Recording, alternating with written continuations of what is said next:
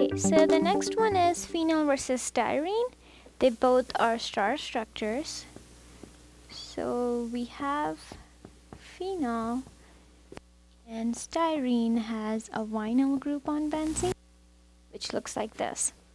Okay, now we know that alkene acts as a nucleophile, so it's actually going to grab a hydrogen. But at the same time, phenol likes to lose a hydrogen. So we're just going to treat both of them as being acid. That'll be easier comparison.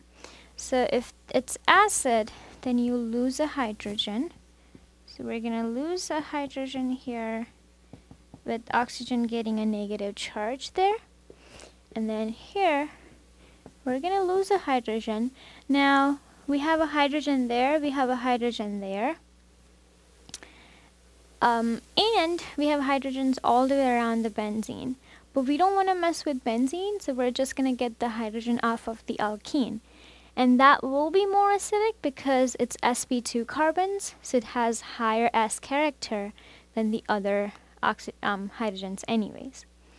Okay, so we're going to take away that hydrogen, so we'll get a negative charge there, a lone pair there with a negative charge. Okay, sorry, I didn't mean to circle the lone pair. Okay, there you go. Now this looks very messed up structure, right? Because you have a double bond and you have that negative charge, so they're localizing the negative charge. So this is less stable because localizing the charges.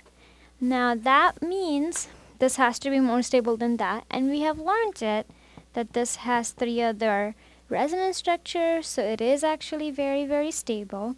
So this is more stable conjugate base, which means weaker the conjugate base, stronger the acid. So phenol is a stronger acid than styrene. If it was base comparison, styrene would have won over phenol.